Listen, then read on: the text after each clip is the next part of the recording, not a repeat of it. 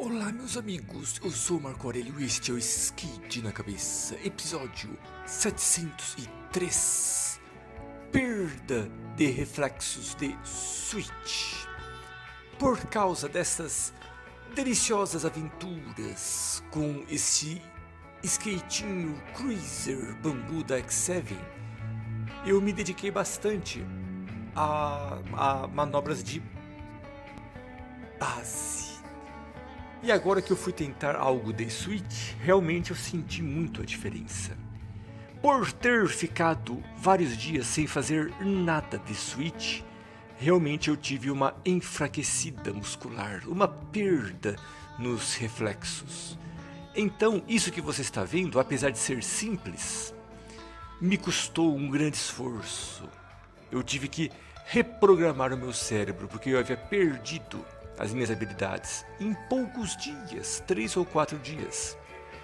Tudo bem, é verdade que esse skatinho não ajudou em nada, pelo contrário, ele tornou tudo muito mais difícil.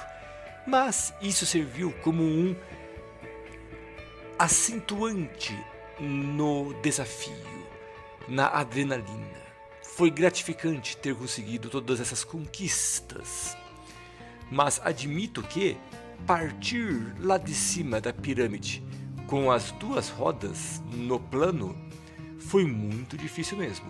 E somente no final deste vídeo, a partir do instante 2 minutos e 19 segundos, é que você vai ver imagens de eu fazendo isso. Demorou muito.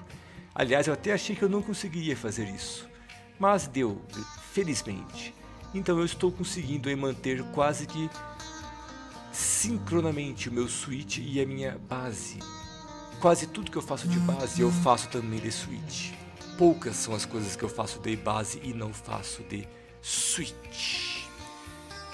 Até mais então, minha gente. Antes que eu me esqueça, eu ainda não subi a 45 com esse skatinho Cruiser de Switch. Futuramente tentarei.